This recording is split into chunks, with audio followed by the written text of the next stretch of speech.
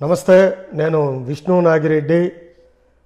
ఏదైతే election commission voter నమోదు కార్యక్రమానికి ఆఖరు తేదీ ఇచ్చిందో అది ముగుస్తుంది కాబట్టి ప్రతి ఒక్కళ్ళకి నా విజ్ఞప్తి అండి, మీరు ఏ పార్టీకైనా ఓటు వేయండి,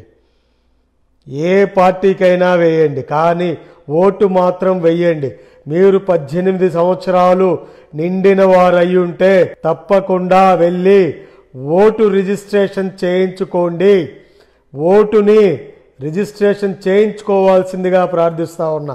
ప్రతి ఒక్కరికి విజ్ఞప్తి చేస్తున్నా. అలాగే ఎవరైతే ఈ జనవరి 2019 జనవరి 1 వరకు 18 సంవత్సరాలు నిండుతాయో వాళ్ళు కూడా రిజిస్ట్రేషన్ చేయించుకోవచ్చండి. మీకు ఒక్కరోజు గడువు మాత్రమే ఉంది.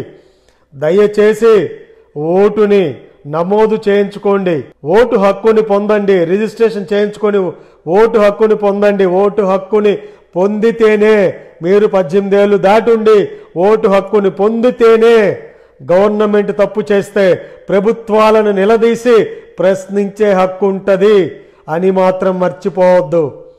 ఏదైతే మీకు ఓటు హక్కు 18 ఏళ్ళు దాటిన ఓటు హక్కుని మీరు కోల్పోతారో, నమోదు చేయించుకోలేదో బద్ధకంతో, మీరు అన్నీ కోల్పోతారండి. అడిగే హక్కు లేదు, ప్రశ్నించే అధికారం మీకు ఉండదని మాత్రం గుర్తుపెట్టుకోండి.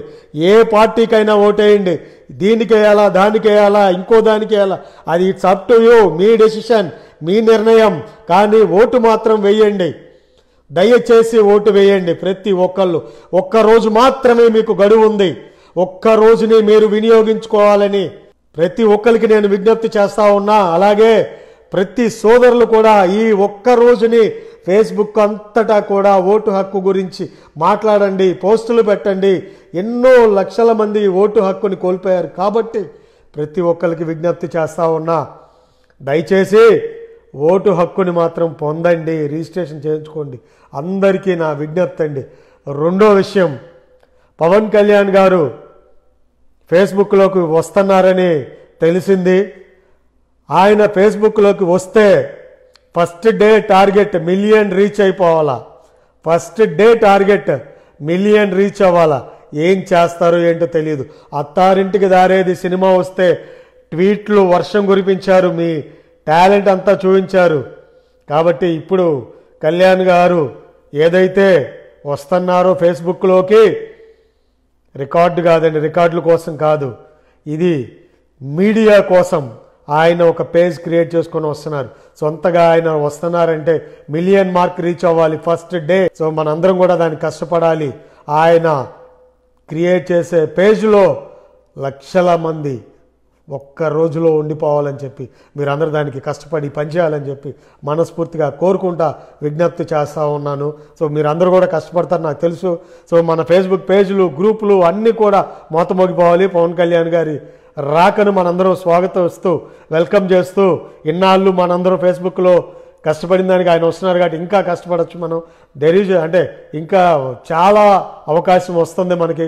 కళ్యాణ్ గారే డైరెక్ట్గా ఉంటారు కాబట్టి మనం పెట్టే పోస్టులు కూడా ఆయన చూసే అవకాశం ఉంటుంది. ఇన్ని రోజులు ట్వీట్స్లో ఉన్నారు, ఇప్పుడు ఫేస్బుక్లో కూడా వస్తున్నారు. సో నేను మళ్ళీ మెసేజ్లు చదువుతాను, జస్ట్ ఒక 2-3 మినిట్స్ మాట్లాడిన తర్వాత చదువుతాను. సో మీరందరూ కూడా చాలా కష్టపడుతున్నారు. అండ్ ఇంకా మన కళ్యాణ్ గారు రాకను స్వాగతిస్తూ ఏమంటానంటే, కొంతమందికి నేను విజ్ఞప్తి చేస్తున్నాను, సోషల్ మీడియాలో గట్టిగా అంటే మంచి ఫాలోవర్స్ ఉండేటువంటి ఎవరైతే మన బాస్ కళ్యాణ్ గారికి మనందరం స్వాగతించాలంటే మన సోషల్ మీడియా బాగా పనిచేయాలి. వాళ్ళలో ముఖ్యులు మన కళ్యాణ్ దిలీప్ గారు అయితేనేంటి, ఆయన దీని మీద స్పందించాల్సిందిగా, మాట్లాడాల్సిందిగా నా పర్సనల్ రిక్వెస్ట్.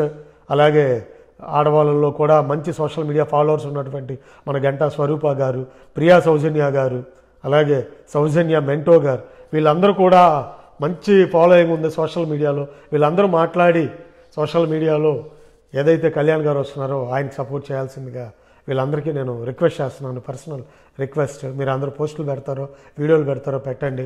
1 మిలియన్ మార్క్ అనేది రీచ్ అవ్వాలా, అది టార్గెట్. సో చెప్పాల్సింది చెప్పాను.